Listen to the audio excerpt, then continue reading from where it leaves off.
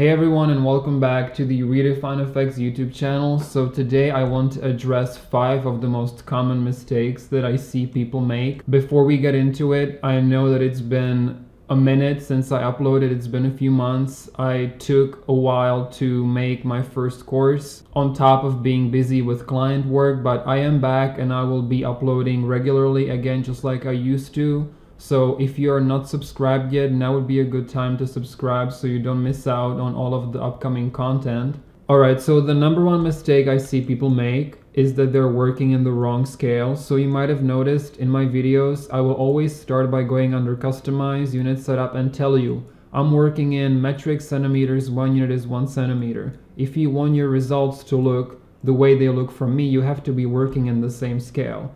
And don't get me wrong, you can be working in N units, you can be working in meters or inches, but you just have to be working in something that makes sense for whatever you're working on. And you have to remember that the objects should be scaled according to their real world size. So if I make a box next to this glass just to measure it, the box is about 12, 13 centimeters high, which is about how high or how tall a glass should be in real life. Now if I go under Customize, Unit Setup, and I change this to meters and make 1 unit 1 meter, now if I make the box, it's 13 meters high, even though visually nothing has changed. So don't forget that this grid doesn't mean anything. You know, you might say, well, this grid is probably pretty big, so I'm gonna make my object small. But small here is still, 3 meters big. It doesn't really matter how big it is in the scene. The only thing that matters is what unit setup you're actually in. So right now, if I were to pour liquid out of this sphere into this glass, I would be pouring the liquid into basically a 2-story building, and it will probably take forever to sim and it will never look right. People then try to compensate for that by going under grid dynamics, and they're increasing the resolution way high up, and then they will go under dynamics and try and play with the speed of the liquid, none of which will ever really fix the underlying issue, which is the issue of the scale. So that's something to definitely keep in mind. Alright, so just to get the point across, I made these 2 previews for you guys. So the one on the right is the correct scale, the one on the left is the exact same looking scene. It still looks kind of innocent, like everything is right, except the scale in this one is in meters. So it's basically an unfixable disaster, while this one is looking the way it should look. Okay, so the number 2 tip that I have for better liquid simulations is you have to have the patience to raise the resolution of the grid and then let the simulation run through. I know what it's like to want to put a result out there, but a lot of times I will see a really good setup, but the person has just not raised the resolution high enough for all the detail to show up.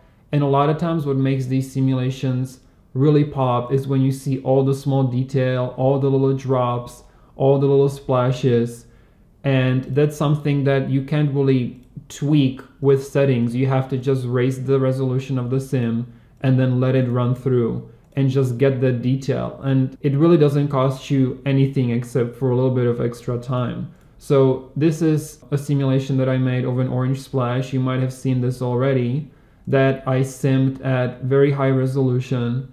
And this is just something I quickly put together where I lowered the resolution way lower. And you can see that basically you're still getting a very similar effect as far as the speed.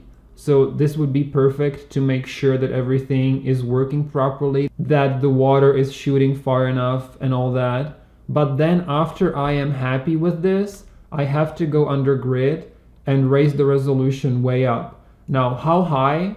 I can't give you a universal number. You have to play with this and run the simulation a few times until you find a number that is not taking a year to sim, but also that's giving you enough detail. But the point is that you have to raise this number for your final simulation to get all the detail. Otherwise, you're gonna end up with these blobs and there's no detail whatsoever. and it doesn't look realistic at all if I were to render this out. Alright, so the number 3 top mistake that I see people make is that their simulation steps per frame are not high enough. So this is an example of just water pouring down with 1 step per frame. And because the liquid is moving fast, Phoenix is unable to capture all of its movement within 1 frame. So basically you get these gaps and it looks pretty bad. Now let me show you what it will look like if I go under settings here, raise the steps per frame and run the simulation again and see what that looks like. Alright, so with 8 steps per frame, I'm basically telling Phoenix, I want you to simulate the liquid 8 times within each frame to make sure that you capture all of the data of the liquid as it's falling down. So you can see the result is a much smoother, more realistic liquid simulation. And depending on how fast your object is, you might have to raise this to 12 or even 16. But generally speaking, I would stick to 4. For something like a water tap simulation where the water is just falling down in a straight line like this, I would probably raise it to 8. But the point is that you almost always have to raise it. 1 is almost never enough unless you're doing slow motion.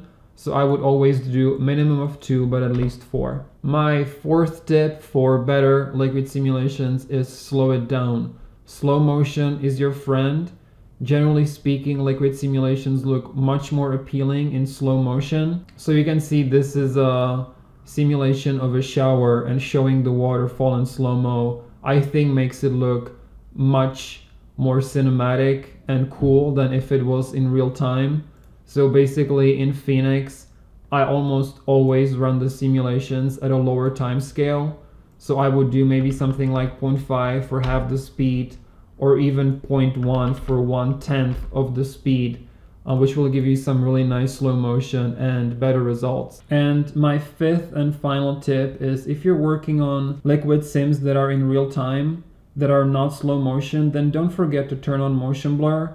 This applies to all of CGI, not just liquid simulations, and it's certainly a mistake that I have done myself many times. But don't forget to enable motion blur, especially in a shot like this. It's what allows the droplets to really blend together and make it look a lot more realistic. If there was no motion blur, you would see these individual sort of streams, which would never happen in real life. You would never see the drops this sharp, especially if the water is moving fast. So that's just a quick final tip. I hope that you guys found this video helpful. If you did, as always, I would appreciate a thumbs up. And also, I'm glad that I finally have something to promote at the end of these videos. So as you might have seen, I finally made a course. Basically, it's a comprehensive Phoenix course for liquid simulations. We go over all of these examples that you're seeing right now. And basically it's designed to take you from an absolute beginner to being able to set up all of these projects from scratch. And all of the project files are included. There are a lot of people already enrolled in the course, and I appreciate all of you who have already signed up. It really means a lot. So if you guys like my style of teaching and what I do, I would really appreciate if you could check this out. Again, as always, don't forget to subscribe as I'll be uploading more. Thank you so much for watching, and I'll see you next time.